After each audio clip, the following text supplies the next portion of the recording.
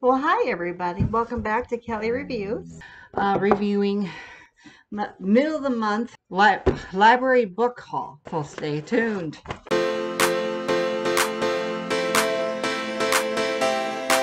The Inland Sea.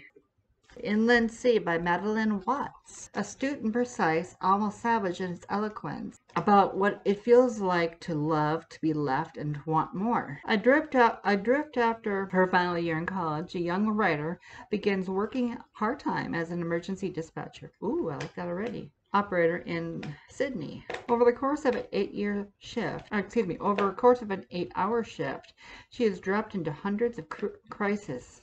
Ooh, I like that.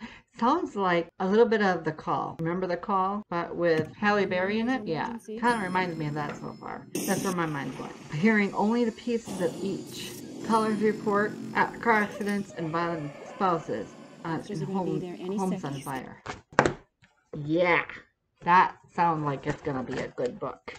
Oh, the best part about doing middle month library book haul, one of them is that I don't remember half the books that I put on hold at the library. And then when the library shoots me a text message and saying, hey, guess what? Your books are available. The Ever After by Amanda Hawking. From the World of the Terrell. Goodreads. Now, the first book that I told you about, which was The Graceling. Well, actually, it's not the first book I told you about, but let's just check it out. Graceling, right? Graceling. Yep, the first one right here. Perfect. Yep, this is the first book that I got. So, perfect. Okay. Well, it's in my collection now that I'm going to be reading. So I will follow you, Kristen. Follow you. I know I can't sing. But at least I can have fun, can't I? All right. Perfect. Now, for the next book. And it's got 4-star rating, doesn't it? Yeah, it's got a 4-star rating. The Widow Queen. I want to check that out and see if the Widow Queen, right? Yep, the Widow Queen.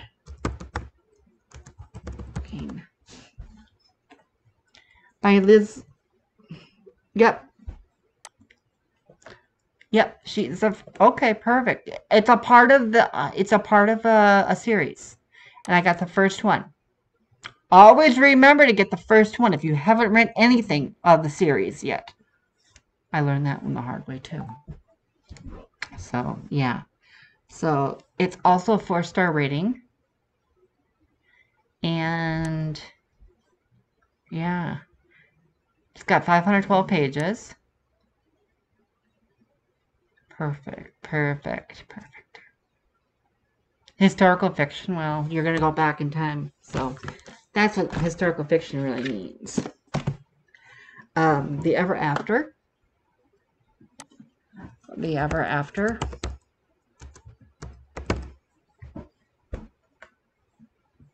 By, what's their name? Amanda Hawking.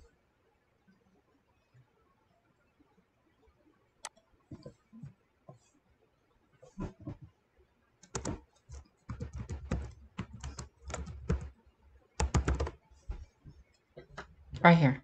They have. Oh, you look. See, this is what I'm talking about. It's the third book in that. So, the Amti origins. So this is what I'm talking about, guys. The Amti origins. I'm still gonna. Really? You don't have it. Okay, bull.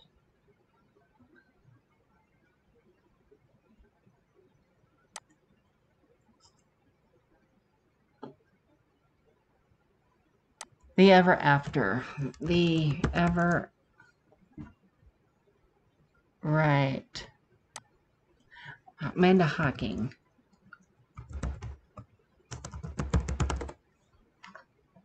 Let's see about pulling you up quick.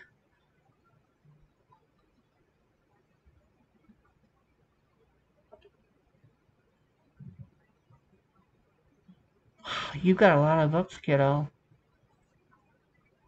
Yeah. The Auntie, though. The Auntie. You got a lot of books.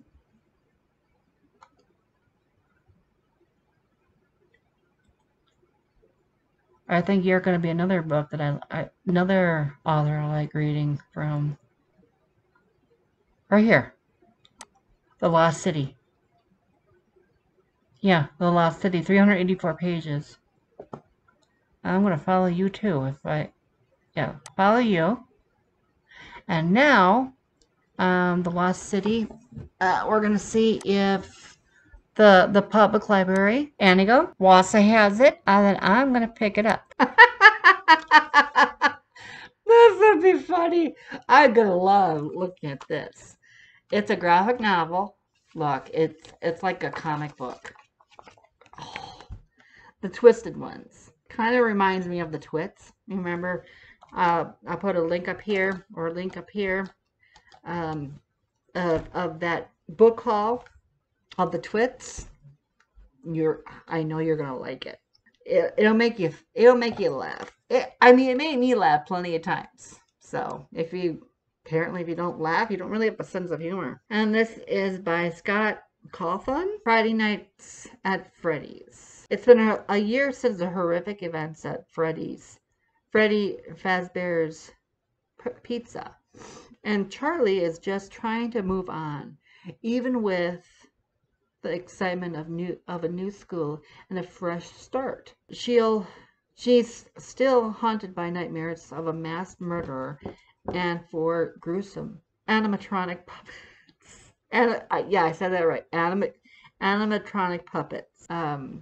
Where are you? Animatronic puppets. Okay, Charlie thinks her ordeal is over, but when a series of bodies are discovered near her school, bearing wounds that are disturbingly familiar, she finds herself drawn back into the world of her father's frightening creations. Something twisted is hunting Charlie, and this time, if it finds her, it's not gonna let go.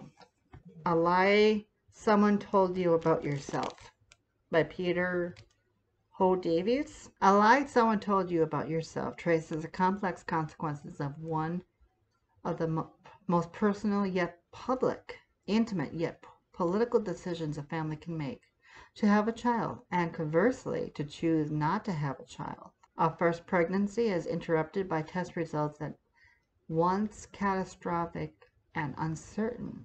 A second pregnancy ends in a fraught birth. A beloved child, the purgatory of further tests and questions that reverberate down the years. On the top here, by Sigrid Nunez, the world needs more stories like this one. More of this kind of courage. More of this kind of love. Oh, yes. The Assassin's Apprentice by Robin Hobb.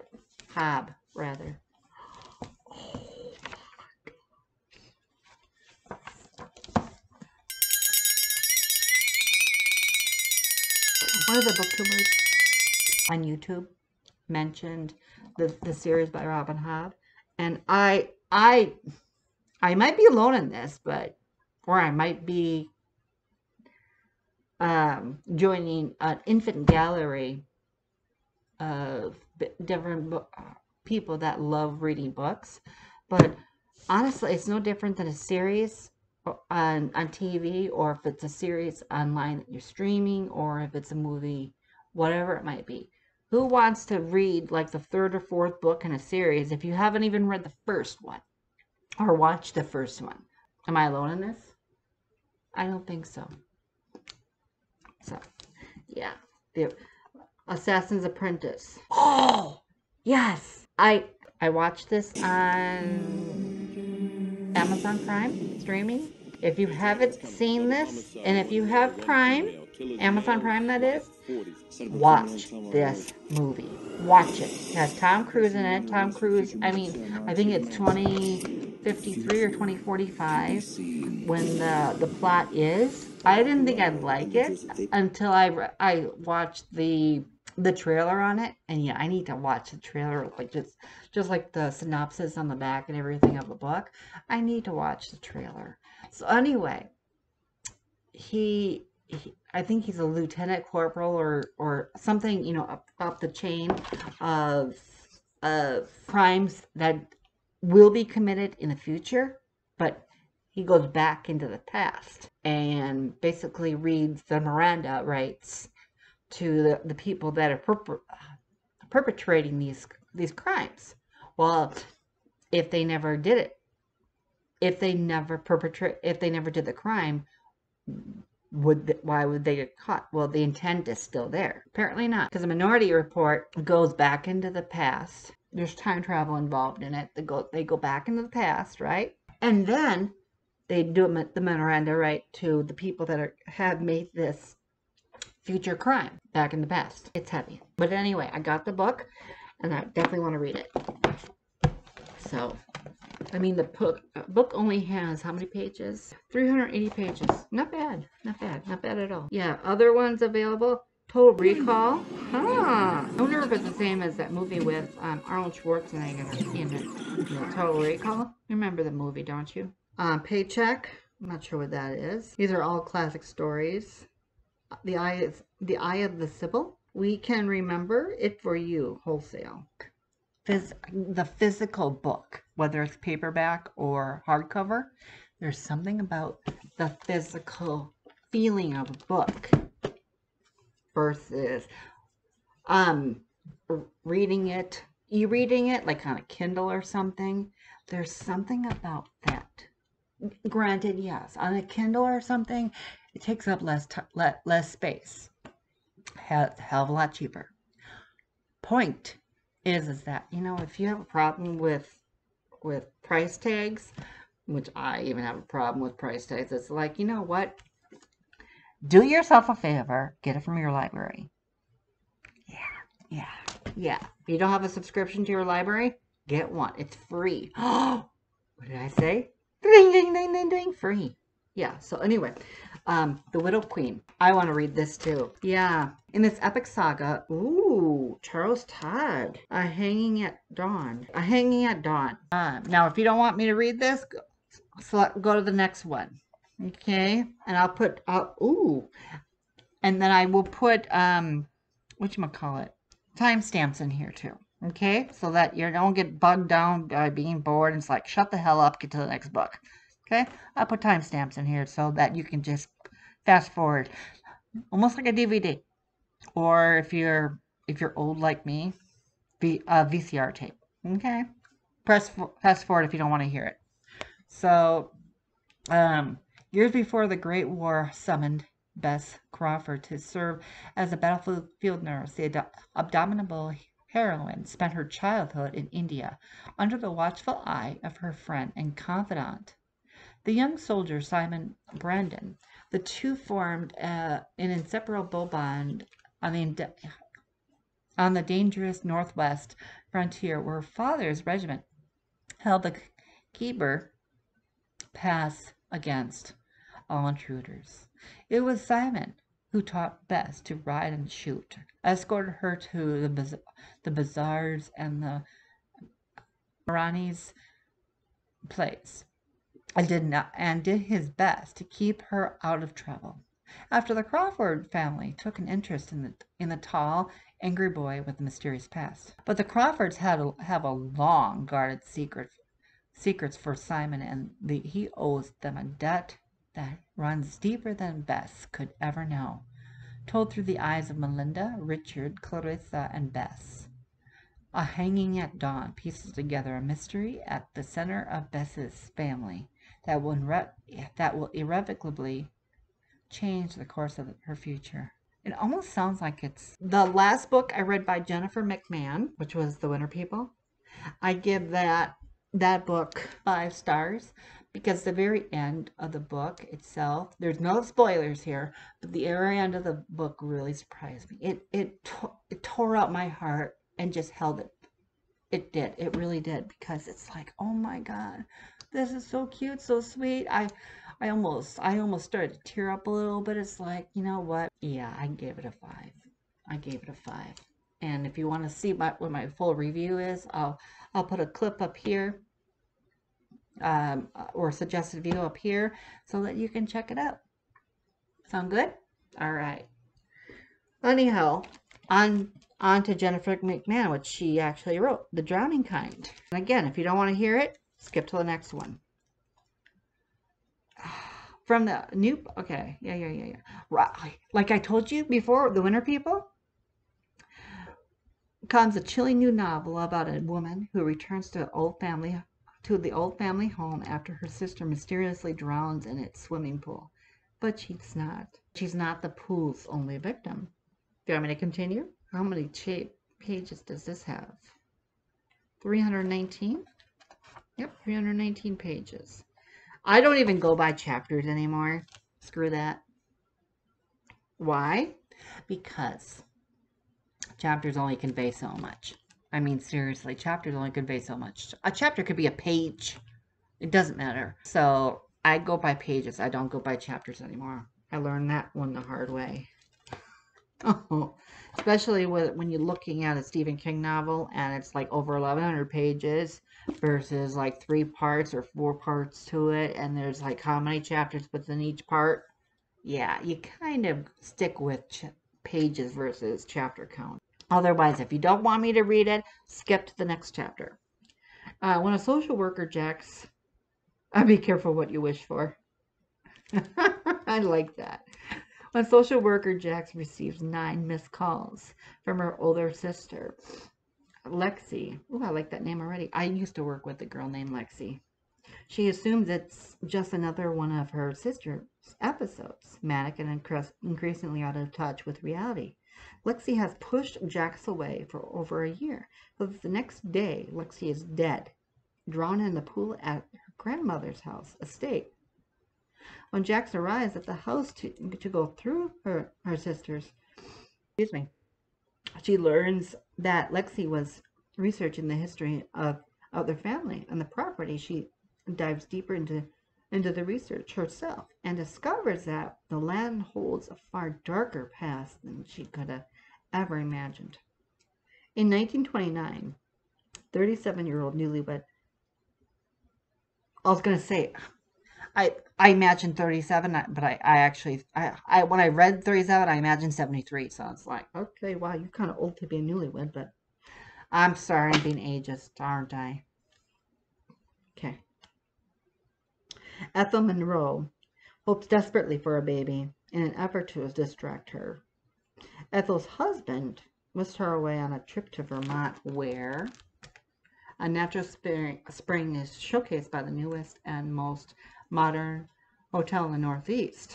Once there, Ethel learns that the water is rumored to grant wishes, never expecting that the spring takes in equal measure to what it gives. A haunting, twisty, and compulsively readable thrill ride from the author dubbed by Chris Bohalian as the literary descendant of Shirley Jackson. The Drowning Kind is a modern-day ghost story that illuminates how the past, though sometimes forgotten, is never really far behind us. Jennifer McMahon. 2 words really have never been spoken. As my mother used to say, one of the things that my mother used to say is you can never escape the past. You really can't. And that's the truth. It's going to start building up here a little bit, I imagine, because the book's already leveled to the laptop. Yeah, I'm filming it on the laptop. Gabby Reeds talked about this. I think Noel Gallagher said something about this too. I'm trying to think who else. Those are the two people that I can think of that talked about this. And I'm like, yeah. I'm not even going to read the synopsis of it or anything like that because I'm sure you guys already, you've heard enough about it. But I wanted to see if actually, I'm not going to read it. You remember last month when I was talking to you about the the selection series, and I got the 5th book in the selection series? Like, again, why would you want to read the 5th book if you haven't even read the 1st book? Common sense. So I just returned it to the library. Ooh, and then I get to see how much money I saved too. Yeah, it's all right here on how much money I saved just by going to the library. Oh my gosh, it's like, oh my gosh. I mean, think of it. If you do that every single month, right? Because I saved $178 already by 12. That's over $2,000 a year that you're saving, at least. Because I get about 10 to 13 books every single month from the library. That's my thing. I like doing that. So it'd be between 10 and 13 books a month that I usually get from the library, right? And I mean, come on. Especially if you don't know if you're going to like the book or not, why not? And not only that, but it actually helps you to see if you're going to like it, and if they're going to be, if that author is going to become your new best, your new best friend. It's like I told you about Jennifer McMahon. No, it wasn't Jennifer McMahon. It was what's her name? The lady I'm reading now, Sarah J. Maas. Yeah, Sarah J. Maas. And the one that I'm hoping is going to be idyllic is what was that other one? But anyhow, for the time being, Sarah J. Maas is my new best friend in author writing because I'll be right back. So, the next person is this person, Kara Cass. This is the first book in the selection series. And I hope she's just as good as Miss Moss is because her last name is my baby girl's first name, Cass. So, you can't say that too loud because she's right there. And she'll think I'm talking about her. So, 35 girls, 1 crown, the competition of a lifetime. So, we'll see. How many pages are you, girlfriend? 327 pages. So, the saga continues. His eyes, Kaz, had never seen such eyes. One was silver, the other one gold. They glowed in his sun-darkened face. Ooh, he sounded good looking already. Uneven and strange. She was surprised that they hadn't shown in the darkness of their first meeting. They didn't seem human. Then he raised his eyebrows a hair, and his mouth shifted into the hint of a smirk. He nodded at her, just barely, and it released her from her spell. Cocky, she thought, cocky and arrogant, this one, and that was all there was to make of him, whatever game he was playing. If he expected her to join him, he would be disappointed. Told you it's getting big. Hey, that was it.